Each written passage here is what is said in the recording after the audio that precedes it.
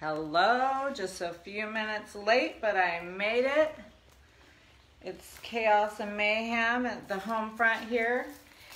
I have showed you some volumetrics in a previous cut and a little face framing, face shaping. So that's a tiny little recap. I don't know if I won't try to get this on. So what we're doing today is we're going to do a little diagonal going back. So today is a fun little thing. A lot of the stuff we've been doing are square shapes, and today this is going to be a round shape, which is going to be a lot of fun. Again, Instagram is failing me. I pushed play. Okay, so we're here. This is Dina Von Yokes with Von Savvy Hair Academy. And today we're going to be talking hair cutting. I like to do little savvy sips on color, and I like to do savvy sips on cutting. And this is all for the love of hair. Being that we are still salon shut down, we're going to make lemonade out of lemons because this is what we do. We have a choice. We have a choice between being positive or negative. And I'm not going to conform, I'm going to transform. So I'm going to take this time to share information and let you know what I'm about. And what I'm about is advanced education in the salon industry. And I am going to give back any way that I can to this time that we have found on our hands and put it towards education and sharing information and education. So previously, this was originally I'm transitioning between haircut, and haircut. So we did a lob and we did a soft layer.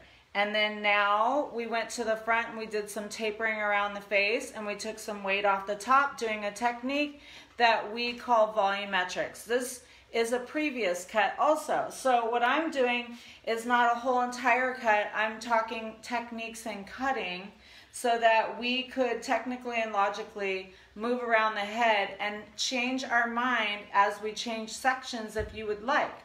But regardless, you can take every bit that you're learning, and it's not a haircut, it's a method in cutting. And we've been doing a lot of square layers and some diagonal forward layers, and even the perimeter, the foundation we've been doing diagonal and square forward. So what I want to do is a little bit going back. We did do a little tapering around the face. That was a 45-degree finger angle. I did not style her hair. I did not dry her hair on both sides. That's air dried, air dried. And the reason I do that, I could go in and I did do a little wrapping originally, but it's been wet and cut so much more since then. And you can see there's a little bit of wave in the hair, but we took out a lot of weight. Got a lot of shape, a lot of softness, but I want you to see that you can create any hair design that you'd like. And I want you also to see the raw shape in the hair without me manipulating it with product and or brushes. So that's what's going on over here, lob. The back section was way back 2 weeks ago, curled. That curl's still there, the layer's still there. And then we created a different shape using the same doll head, the same length, tapered it around the face, took weight off the top by doing a technique called volumetrics. Today, I'm going in and I'm gonna start around, I should do the shortest side so we can preserve the doll head. I'm trying to get as much use out of it as possible. I'm gonna do where my knuckles are up and my fingers are down, and I'm gonna travel section to section around this side of the head. And I know I've committed to only making these brief, simple, savvy sips cutting techniques, but sometimes things take longer than others. And we're gonna start in the front this time. A lot of haircuts traditionally get started in the back, and some haircuts you can start in the front. And this is more of a pixie style. And again, you're gonna see when I come back on Monday, I'm not gonna blow dry her hair either. And then I'm gonna show you a wrap blow dry and also how we're gonna cut the top. So I'm gonna section the whole top and it's along the parietal ridge. Keep that sectioned away. And hold, please. Just got to get a couple clippies. Normally I have my little pouch on, and it takes a second to get it latched, and we've had a lot of action in the house this morning, so I wasn't able to get myself all set up the way I prefer to. So it's all about sectioning, right? And I'm going to go in quickly, and I'm just going to show you that we're sectioning. If I was to do it on both sides, it would be from the crown section, and I would section it off to the front, which is along the parietal ridge. You can even call it a mohawk section. And when I would cut a whole shape and a whole entire haircut, I would do that on each side. Keep the top section off, and we're going to start in the front of the haircut this time instead of in the back. And what I'm going to do is I'm going to cut the first section, and that first section is what's going to determine the rest. We're going to follow that finger angle, that elevation, and that over direction all the way through the haircut. And the finger angle is going to be diagonal going back. So I'm going to take thin sections, and this is how you don't lose yourself in the haircut. Now I just have to decide, am I cutting from this side? And you guys will be able to see, or that side. And that is always the important thing, is that, great, I'm cutting hair, but can you see it? So I'm going to do a thin section, and each section I would do the same thickness or thinness, and I'm going to direct it out. I'm cutting palm to palm. I want to get that little hair that's smashed against her face. It's going to drive me nuts if I don't. And you can section, keep everything neat and tidy, and only concentrate on one section at a time. And I'm going diagonal back, my fingers are down, and my knuckles are out. And I'm going to go straight out from the head and slightly direct that first section back. And what you want to really do before you get started on this very first section is you want to make sure that you've determined how much hair you're going to take off. So that's going diagonal back. If you were to use a marble going down the comb, that's back. Diagonal forward would be going this way. So that's our first section, and now this is going to be a round layer, and you're going to follow it all the way through the haircut to the center back. And so today I'm going to be cutting the side section to the back for you, with you, and then we're going to come back on Monday and I'm going to show you how we're going to cut the top. So I'm literally going to do one section, and then there'll be two section up here, and then there'll be three section connecting the front to the back. So I'm going to have a plan, and it's in an organized manner, and it's going to be one step at a time. So the next section, it's great to keep the hair away so that you don't get all, and I think it's personal preference. You can cut from the bottom up or the top down. And I would say I'm going to start from the bottom up here and bring it on through and subsection. So you got to keep really elevated. And I have my doll high enough so that we can see the camera. So I'm elevating. I got her higher than I would normally have a client or my chair. But most importantly, I want you guys to be able to see. So now I want you to pay attention. The more I over direct my first section back, the more it's going to keep softness on the face. So this is something you want to determine before you get started. And then the second thing is, how close do you want a nice one finger's elevation from the head, or do you want to come out a little further, or a little further, or a little further, or a little further? This is going to go into a round layer, so you want to determine the length of what the rest of the haircut's going to be. On the very first section is the most important section, because you're going to follow that all the way through the entire front to back. And I am at home, and we do have gardeners in the neighborhood. I've got my studio set up in a garage, just to give you the idea of what's happening here. So you will hear a blower, a lawnmower, who knows. But we don't care. And I got a dog that wants to come out here with me. So it's just gonna be one of those mornings. So this is my third section. And what I've chosen to do is to take my previous section and use it as my guide into my next section. And what I am doing is really small ones, really thin, paper thin. And you can see your guide right there. So I'm over directing that second section into my third section. And that is what's gonna make me consistent all the way from front to back.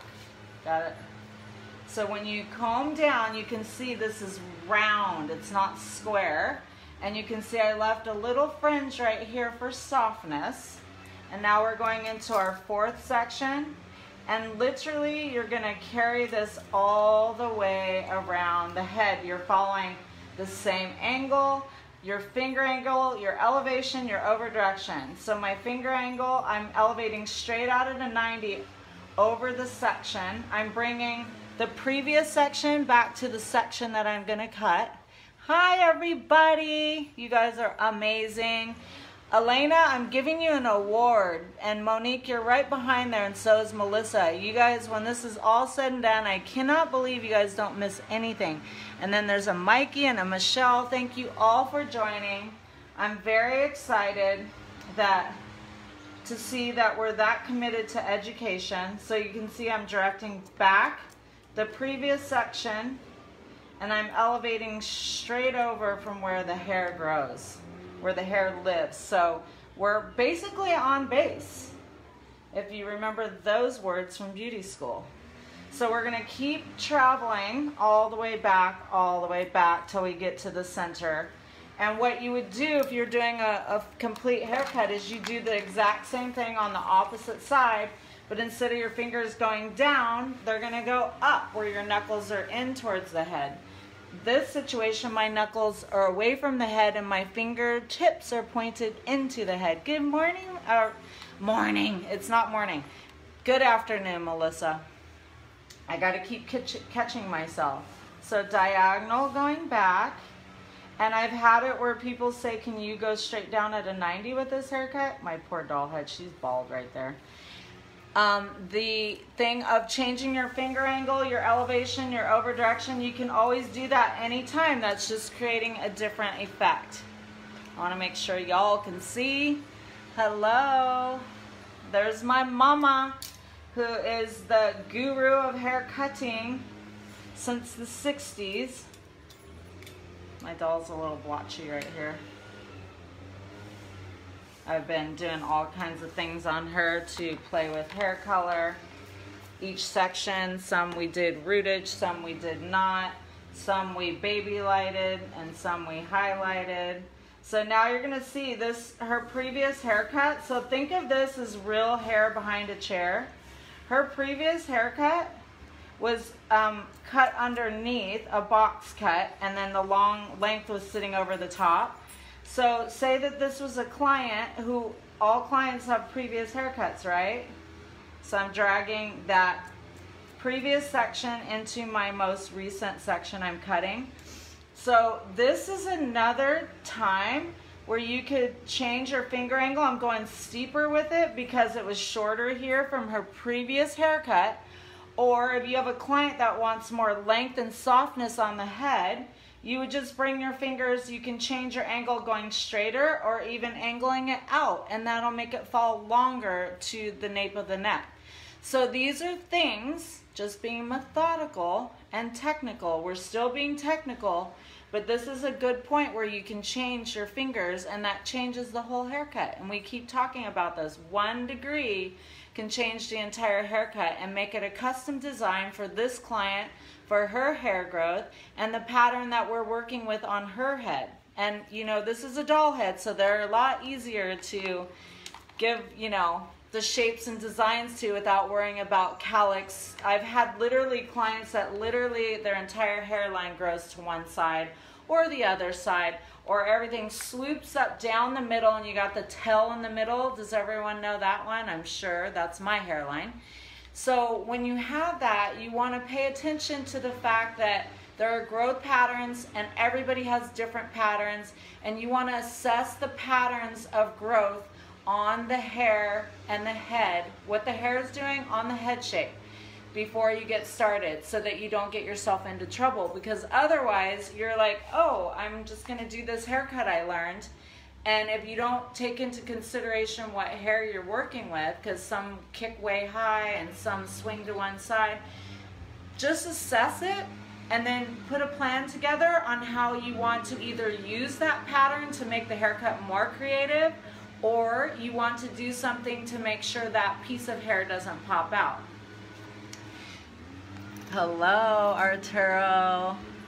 There's our hat designer from Los Angeles. I run the hat contest in Del Mar. I'm praying that we'll have it this year.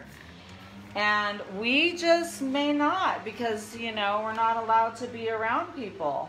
So it's usually in July, and Arturo Rios is an amazing hat designer that, you know, he's designed hats for Lady Gaga and all that, and he's so graciously lets us use his beautiful designs. And you should check out on my feed as you go way back from now to last July. You'll see lots of hat designs. The majority of them are all his. So in this case, I'm going to start from the bottom up, because you see that shortest piece. Now that's going to be used as my guide for the bottom. And then I'm pushing that one section I previously cut back, and you can see right there. And I'm following it all the way through. So it's going to be slightly longer up here, and then it's going to take on and go round down here. So this is the fun part. How I over directed the front back and cut it, it made it fall long to the face, and it kept it soft and feminine. So this is a way to do a pixie haircut where you can still keep softness around the face, and the rest can be cut really short. So it still looks very feminine. This is also a great round layer that you can do on a man's haircut and go more masculine. So you would just go shorter at the hairline. Okay, so now we're taking it on from the top all the way down to the nape of the neck again. And you can see this is all really short. But if it was long, you still want to follow that all the way through. But now that it's short, I'm using that as my guide to direct me onto the length that we're going to have going upwards. But can you change the angle? Absolutely. You could do 90, you could do outward 45, you can go a steep 45 inward. Everything has to be taken into account, and this is a perfect example of what doing real hair behind the chair is like. You're going to have clients that come in that have a previous cut. So you see how I'm pushing the previous section back into the section I am now cutting. So that allows me to direct it straight over and out 90 from the head. And I always like to comb everything down. When you're done, this is the thing that always, you guys might be going, I don't love how the side is. This you can go point cut and leave it super long and do an arching around the ear. But I like to have that discussion, leave it alone, and we'll cut it all when it's dry. That can go into the dry cutting. And when we go into the back top section and the front section on Monday, I will show you how we can change the angle and have it fall long towards the face. We could change the angle and disconnect it, the top from the bottom. So there's so many fun ways, but the key is like we're choosing, and we're really being precise on what it is that we're doing and creating, and we're being on purpose by knowing our elevation, our over direction, and our finger angle. See, when you get through here, that was more squared off because it was a box haircut below. And now I'm rounding it. So you're seeing now I've got a little length I'm working with as I go towards the center of the head. and I'm subsectioning. I cut between my fingertips and my knuckle, and I keep bringing it up, but I'm not dropping my elevation. I'm keeping it straight out, straight out, straight out. And you will see a little bit of a weight line up here when you get to the top, because in this case, that's where I'm leaving and I'm angling, so that would cause it to be a little longer, and it's gonna fall shorter as I'm tapering towards the bottom, directed downward to the nape of the neck. I hope this is helping everyone. We're almost done with this section. If you're at home and you get to do it and you have a doll head, like this girl, we have cut so many things on, and that's where I promise you with a doll head, if you do it right, you start from long, medium, lob, going into all the different layers, all the different face framings in a longer way, and then just keep working closer to the head. You could put so many haircuts on this one doll and get a lot of practice out of it. And as you can see, here's our center section, so that can be sectioned away. And I like to work with damp or really wet hair because you can stay more organized and you can see your sections on the head shape better, and it's easier to manipulate. So I'm gonna start from the bottom, and as you saw that previous section, I'm not going to drop my elevation, bringing my elevation back up over the section, but that's now we're rounding off a previous square haircut. And then you continue to travel upward. Do not drop your elevation, and you can see your guide from your previous section. And if you literally just copy that previous section, you have your guide for your next section. And every time I'm done, I like to take it, comb it out, and see how everything's laying. And if you notice, like I can show it closer, you're seeing all the layers are nice and rounded now. And so that is kind of taking on more on the shape of the head instead of what we've talked about previous in other haircuts is how we're going off the shape of the head. This time we're taking on the shape of the head, and that's causing a round layer instead of a square layer. If you have any questions, very helpful. Thank you, Melissa. If there's any questions, I would love to try and answer them. The thing that you will notice, I try to stay out of your way. I don't have the fancy cameras. We're doing the fun live and we're going organic. So what we want to do again is start from the bottom, and you can see I had a previous square cut, and I'm bringing my fingers all the way to the bottom. Now my square cut from previous is getting rounded, and then you want to make sure you follow, stay elevated, don't drop your hand like that, stay out here, and keep concentration on what it is that you did previous, and you're literally duplicating. When you go all the way back to when you started your haircut, you're duplicating the exact thing you did here. You're going 1, 2, 3, 4, 5, 6, 7, and then we're going into, I'm taking really thin sections, and I promise you, the thinner the sections you take, the more control you have, and the more precise and clean and exact is going to be your end result.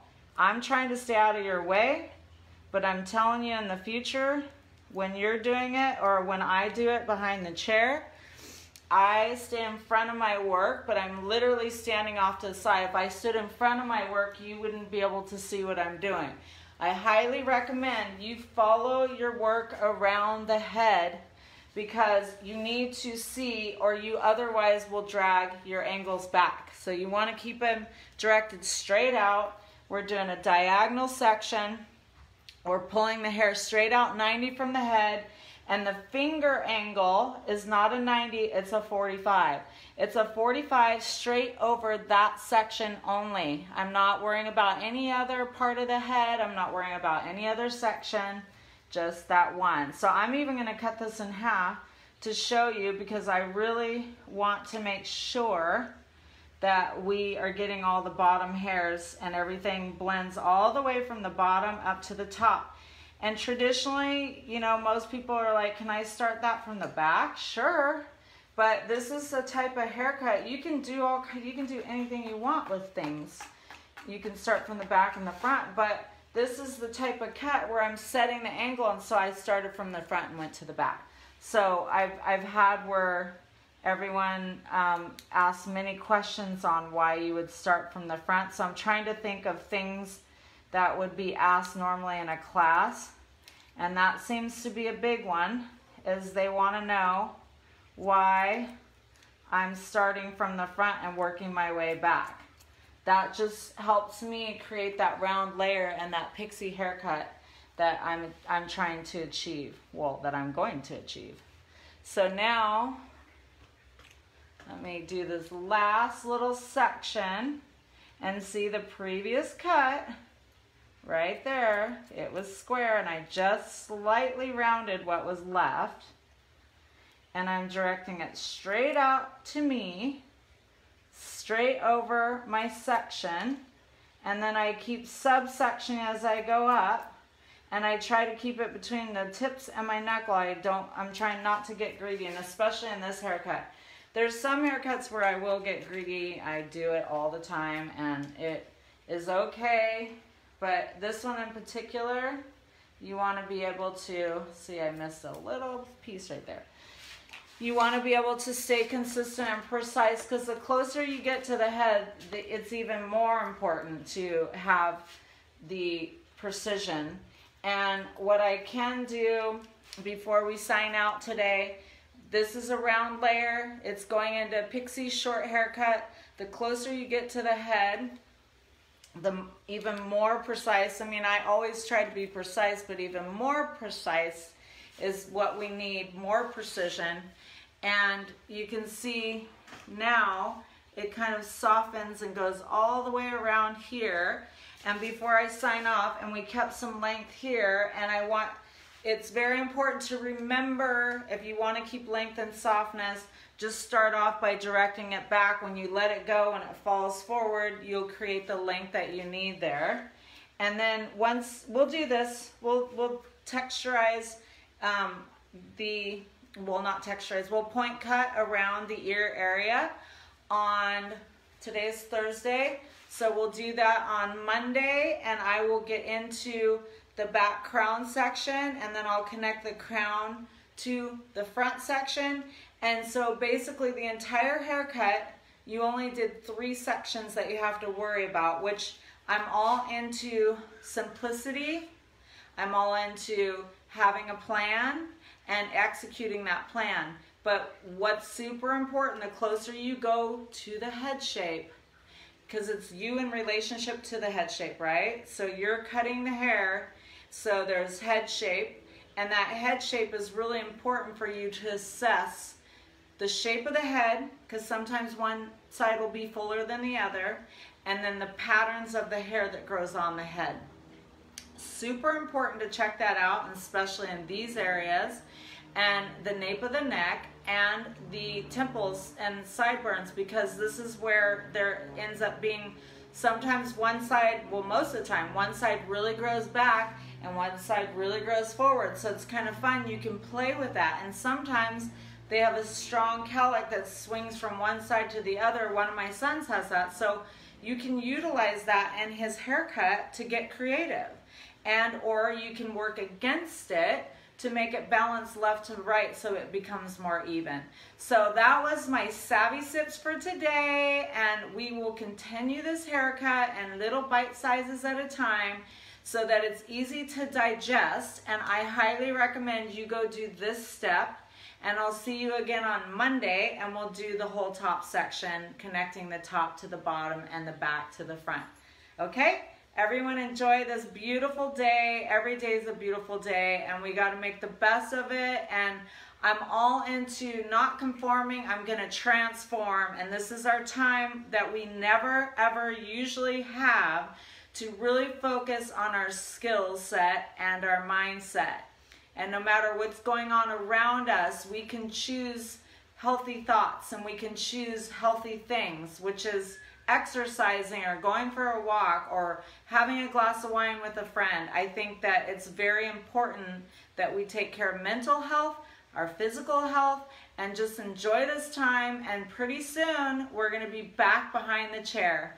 Enjoy your day. I'll see you on Monday at 12 o'clock.